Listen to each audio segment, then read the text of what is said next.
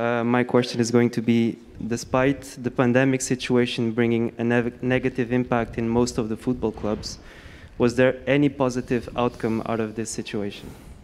The negative part is very clear, because if you look at football clubs with stadiums closed, no revenues from fans, no revenues from many of the boxes, etc., that we sell. The negatives are very clear. Sponsorships that went down, if you look at Barcelona today and the losses that they are suffering because of the pandemic. But you can't blame everything on the pandemic. I've said previously in, I think last year, I said what the pandemic did was open our eyes to the problem in the football industry of overspending, of inflation. It was already going to happen. It was a matter of time. What the pandemic did was expose all of this. The positive side of this thing is that everyone realizes that you cannot go on running football clubs like this. You cannot carry on borrowing money to spend and say, is the problem of the next person. What the pandemic has done and what is positive is exposed the entire football industry to super inflation, overspending, and very careless behavior. About the CSR, the corporate social responsibility, that is a key point in the business management. What type of initiatives have you done in the last years, and what would you like to do in the future? Valencia Club de Football is the biggest social actor in the city, and we have an honest obligation to help. We opened the Mestalla, the other side, to the Banco de Alimentos. There are many other initiatives we do. We have Escoles Blanquinegres. Antonio is here. Where's Antonio? Antonio is doing that. He is doing it out of his heart as well. He goes to prisons to try and help reintegration of people who are coming out of prison into society. We use football as a tool to tell kids in difficult situations. Sometimes their parents are not your best parents in the world. They're in the streets. So we tell the kids, you study in school, you can play football. And many of them love football, and they will do work, they'll work hard in school so that they can play football. The reintegration of people with difficulties in society is something we want to do. So to answer your question on CSR, I think there are many more things that the foundation is going to do, but we do it not by obligation, but because we want to. So my question, where do you see the biggest dangers for the football industry in the next years and decades? And talking especially about, for example, the Super League and also the Saudi Arabian ownerships, for example, of PSG and Manchester City, and also now talking about Newcastle United. So where do you see the biggest dangers? Funds and foreign investors are still interested in football. They will continue buying. Why? Because clubs need money. Clubs need money, and the money has to come from outside. What happens when foreign ownership takes place? You could have a change in the club culture or not. I think it would be a mistake to change the club's culture totally, because this club is 103 years old. What you try to bring, I'm from Singapore, what you try to bring is some management style. If the old management style was working, the club would not be bankrupt, right? So logically speaking, the club needs new management style. So what we try to bring is a new management style to meet the challenges of what football is going to be like in the future. What's going to happen? If we look at Super League and many other initiatives that are coming up to have a bunch of elite clubs, which are the richest clubs, trying to create their own competition. That is not going to go away. They will come back again and again and again to form their own elite group of elite competition. Because for them, they say, why am I wasting my time playing with these small clubs? You know, we have the most number of fans in the world. You put these elite clubs together, there's 90% of the world in terms of fans. So logically for them, they say, it makes no sense for me to be playing with these smaller clubs. It doesn't bring me anything. Now, I honestly think it's a big mistake on their part, because it's very short-term thinking. There's only an infinite amount of money that's going into football. So, okay, you take the 90% of the money today. Your local leagues will die. Where do you get your players from? Your players are coming from the local leagues, they're coming from the academies, etc. Now, we cannot change the world. We can participate in the debate.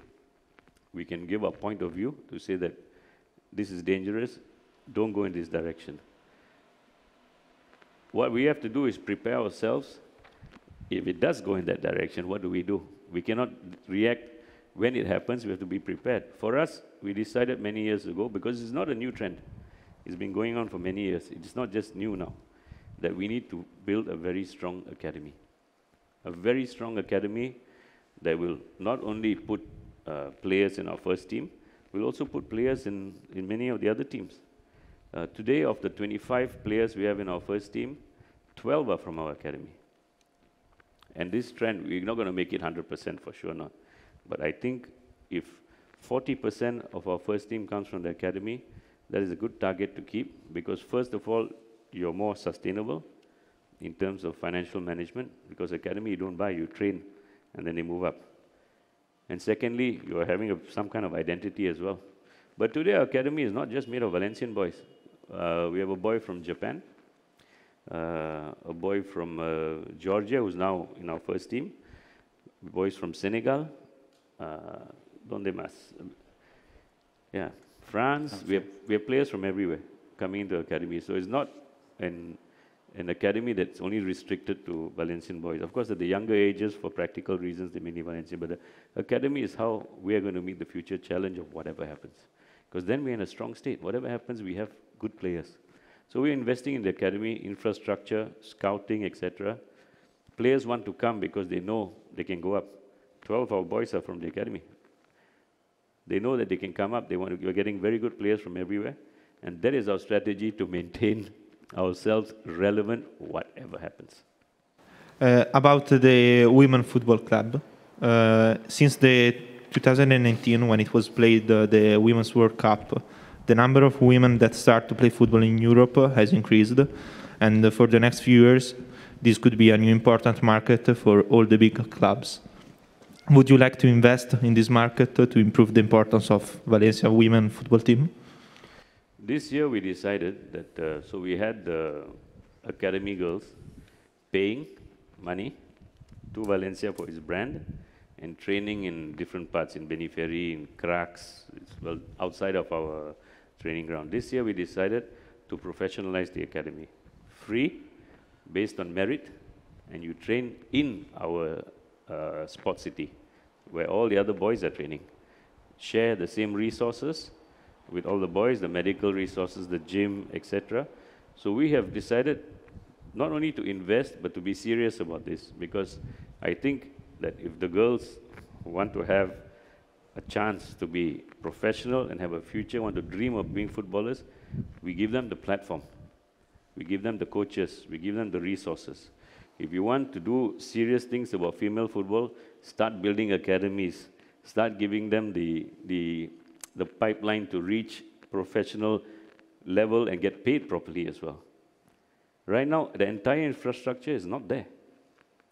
So I think, yes, we have to invest, but let's do it properly. We are starting in Valencia, first of all, by saying that you should not pay to play. If you are good and you have a dream of playing football, you come. We'll choose you based on your merit and we'll prepare you for professional football. You know, el corto plazo es reestablecer la situación financiera a nivel que es más sostenible, bajar los costes. Medio plazo es construir un equipo de fútbol que va a competir a un nivel top sin hacer locuras y fichar como un loco y no tener dinero para pagar luego. We started the Innovation Hub 1 year ago. We are one of the first clubs in Europe to have a real Innovation Hub project. What is this Innovation Hub project? And we talk about startups, it's not startups with 21-year-old people. These people who have actually worked, didn't like their work or failed, got together, came up with ideas, and started a company. What we are offering to them is a platform, because of our brand, to come in, to do projects that help the football industry, and then they grow. So we're looking at the medical technology side. It's all technology-based. Huh? Medical technology, digital transformation, academy technology. Hay otro más. What's the last one? Academy, medical, digital, and smart stadium. Smart stadium. And smart stadium. And in Valencia, there are many startups. There are many startups that are very happy to come in and try to help us in our technology needs. What we have done is take a participation in the company.